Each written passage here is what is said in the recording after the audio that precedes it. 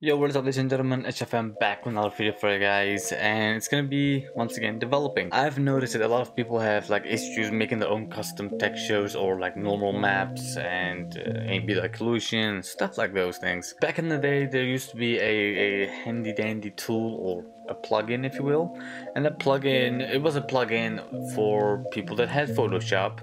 We could install the plugin and it will work with Photoshop. You don't need anything like extra software or anything else, because I think the newest plugin version was for Adobe CS6. Anyway, so if it works for you, don't watch this video. If it doesn't work, welcome developer, let me help you out. Basically what we're gonna do is I'm going to show you how to get the Nvidia texture tools, and yeah, you can create your own textures, as in color map. Well, you already have a color map, but you can make from the color map, you can get the normal map, the highlights and ambient occlusion, the heights and heat map, and you name it. So it's very handy, very useful. It's a must have for developers. So with that said, let's switch over to the desktop.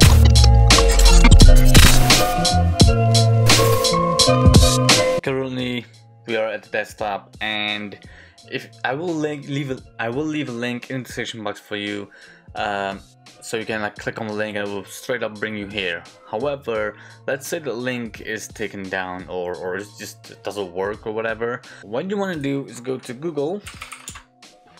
Ooh, what the? Just go to Google and then just type in Nvidia texture tools, and it's literally the first link there. It's literally the same. I will leave all links in the description box below, and with all I just mean this one because this is the only thing we need.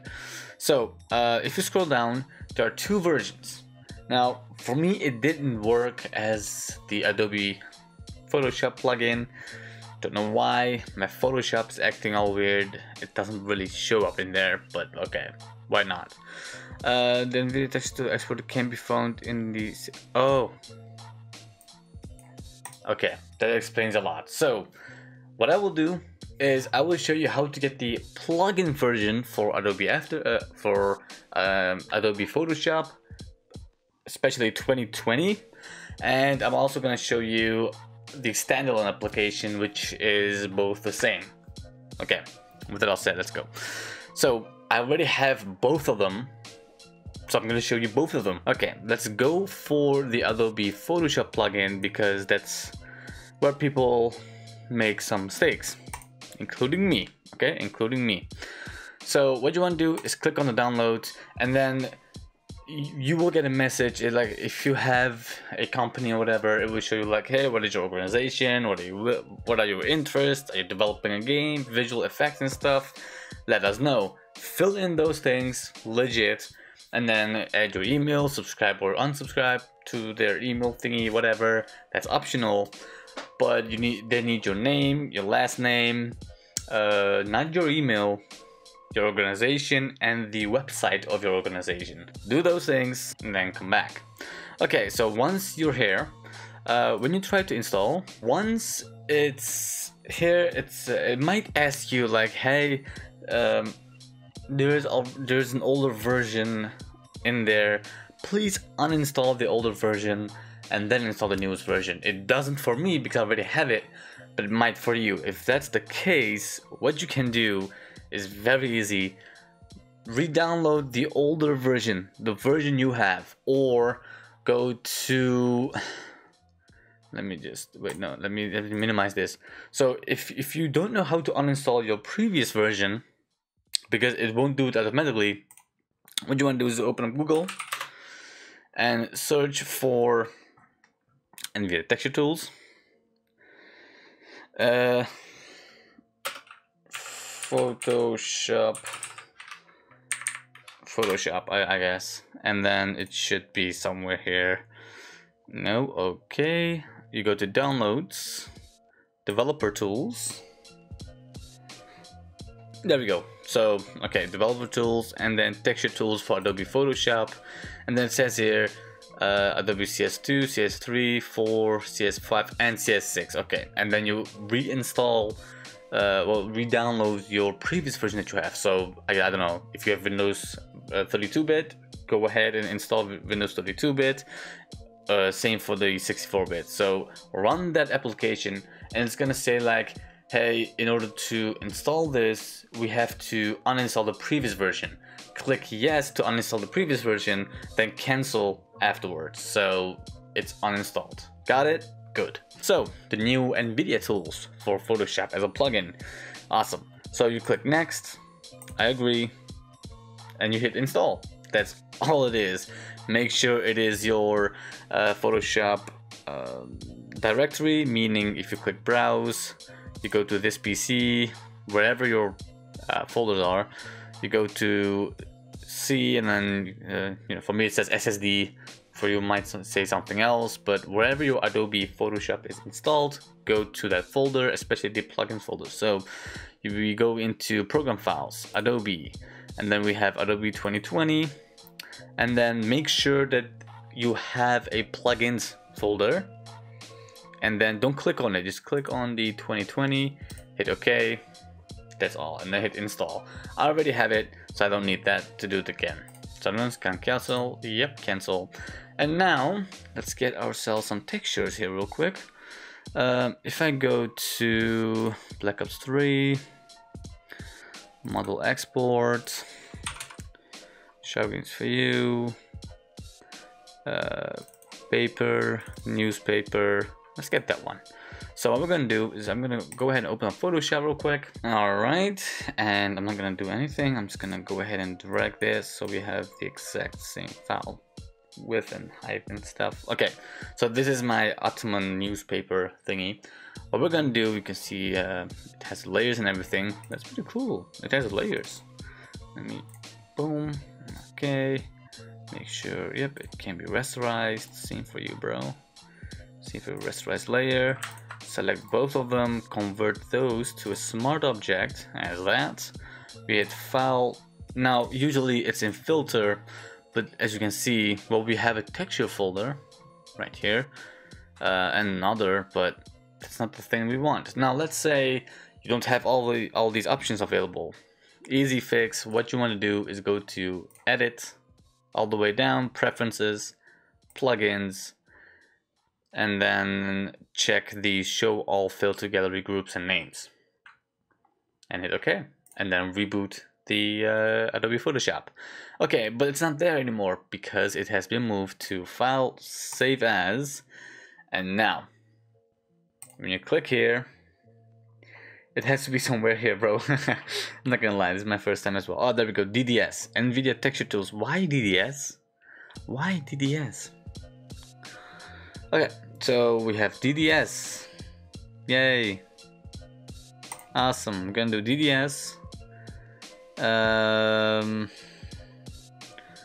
Let's go to my desktop and save.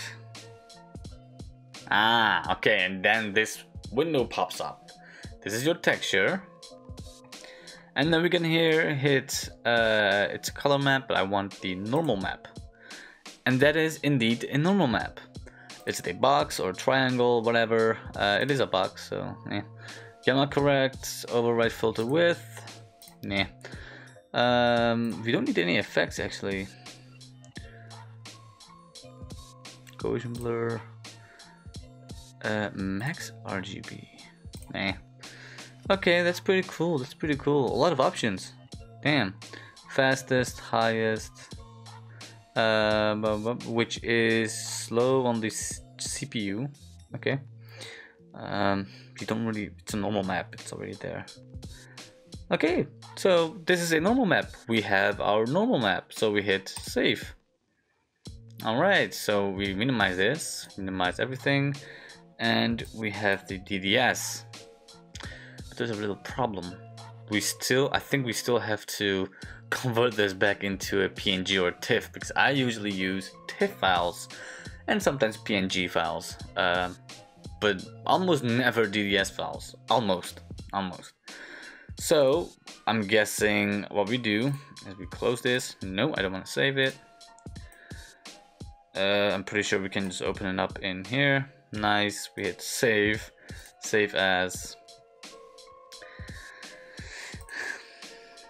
and we hit TIFF, and then we hit Ultimate Newspaper.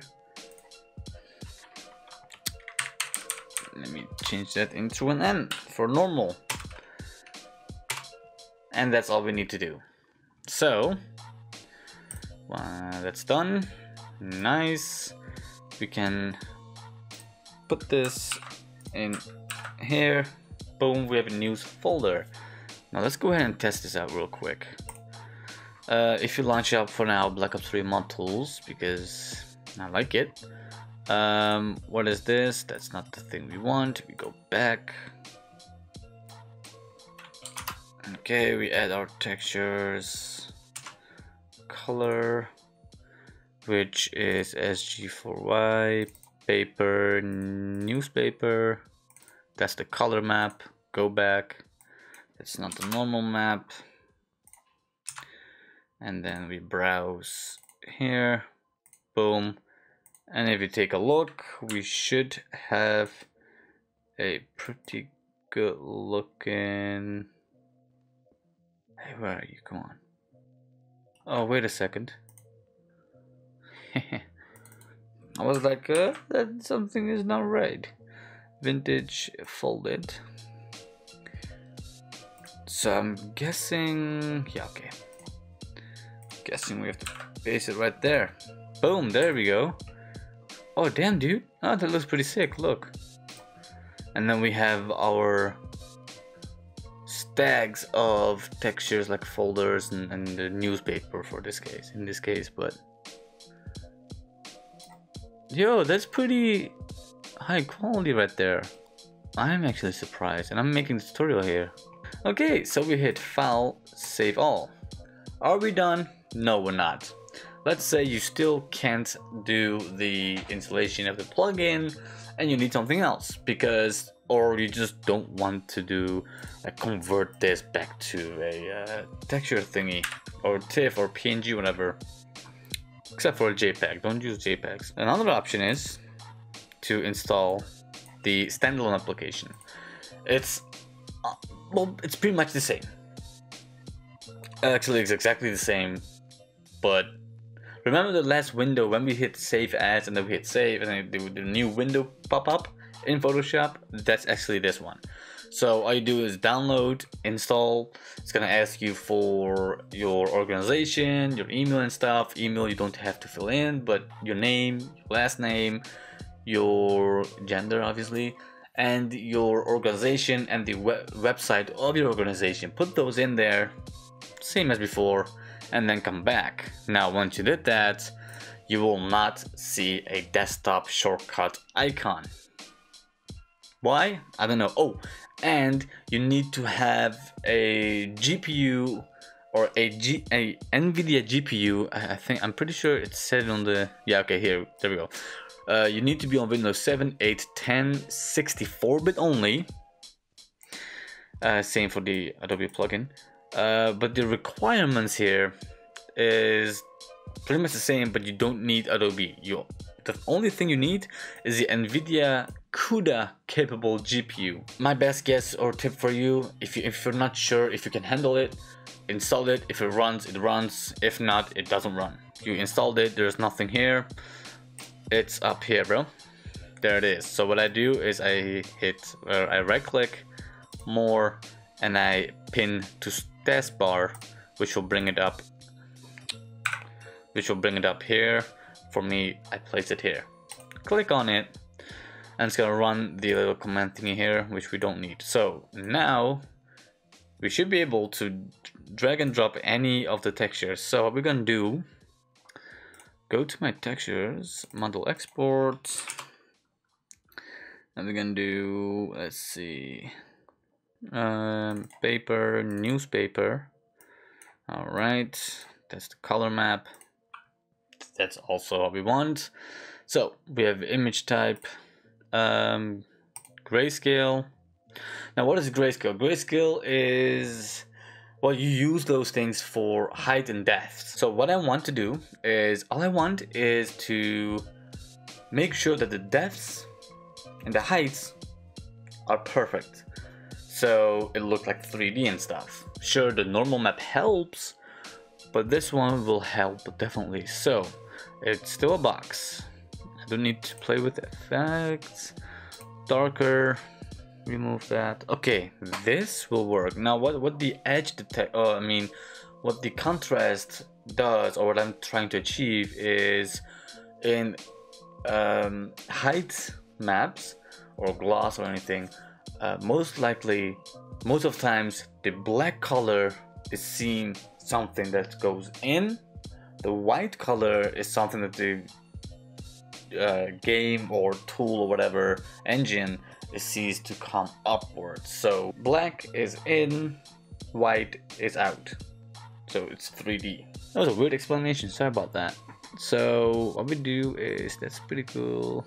Okay, border color. So what I'm trying to do is make sure the black is out there, but I also want the white to go in my face. Actually, okay, perfect. This is perfect. So now the lines and the folds are actually 3D now. That's really good. And then you just play with the settings basically. But now if you do save as,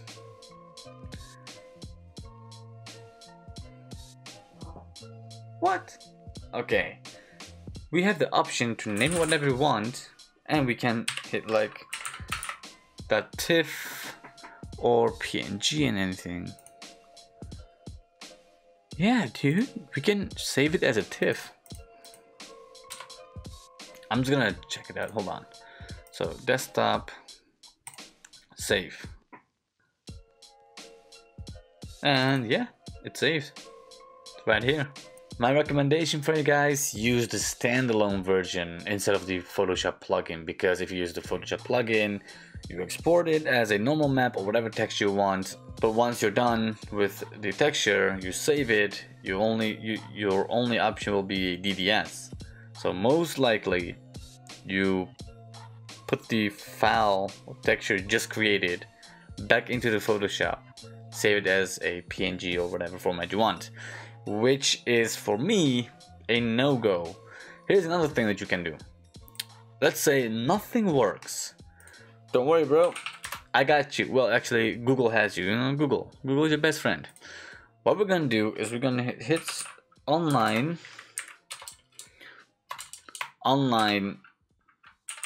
texture tool. Pretty sure. Whoa. So this is just a normal map, but if you turn on that one and specular, that already looks really good. Yo, oh, what? That's too much. And it's laggy, dude. It's actually lagging. I thought, hey, let's help someone out to prevent what I did. I spent hours and hours. Not just to fix this, I also spent hours to just scripts that I made for my game or map. Anyways, thank you so much for watching. If I did help you out, go ahead and like the video, and share this with your friends and family or anyone you know from the community. And if you're new and you didn't already, go ahead and subscribe. I do upload different varieties of videos, not just tutorials and developing tutorials and stuff, but also a live stream, and I make funny moments videos with, well, pretty much everyone. So yeah, and I do have a PS3, PS4, and I'm on the PC, so let's game. That's basically what I'm trying to say. Thank you for watching this video. I'll catch you in the next one. Peace.